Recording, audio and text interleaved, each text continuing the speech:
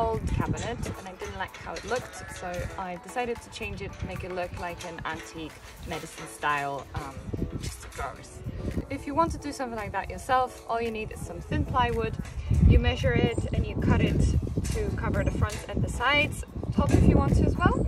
Then you get another piece of plywood and you cut some squares or rectangles, apply it with wood glue.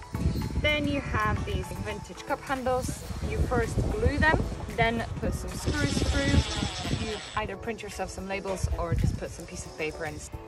The last step, if you want to give it a real antique look, is sprinkle some dark paint over it to make it look like it's worn and antique.